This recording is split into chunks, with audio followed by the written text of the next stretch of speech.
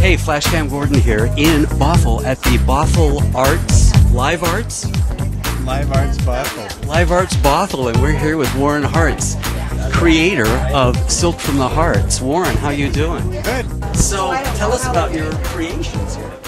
We started this 8 years ago, and I hand dye everything. Our main things that we sell the most of are ties and scarves, and each piece is individually hand dyed. So I invent a lot of my own techniques. I'm self-learned. I went to the library, got some books on dyeing silk, and started experimenting, which I love to do. Tell us about this. This is a new one, right?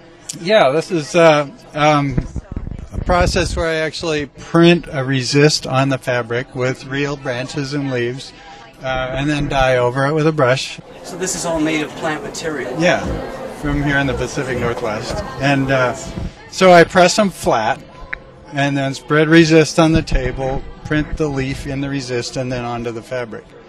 Wow, what a process. And you invented this? Well, pretty much. I mean, people have done various types of leaf prints. There's different ways of doing it.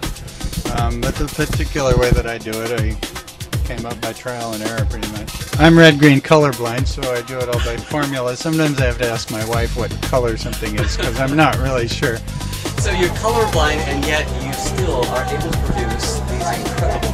Right. Well, see, I was already an artist when I found out I was colorblind, so I was 14 when I found out that I was red-green colorblind. Well, by that time I was already an artist, and so it was too late.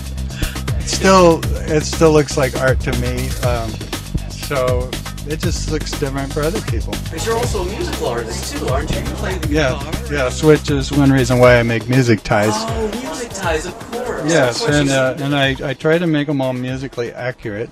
And so some this is an actual tune of some kind? Well, no, it's not an actual tune, but all the notes, the rhythm and so forth is something that you would find in a piece of music. Now, I play guitar, but some of the cymbals, like sometimes I put cymbals in that you wouldn't normally find in guitar music, but maybe piano music or something. Okay, well, this is Flashcam Gordon signing off from the Bothell Live Arts Festival.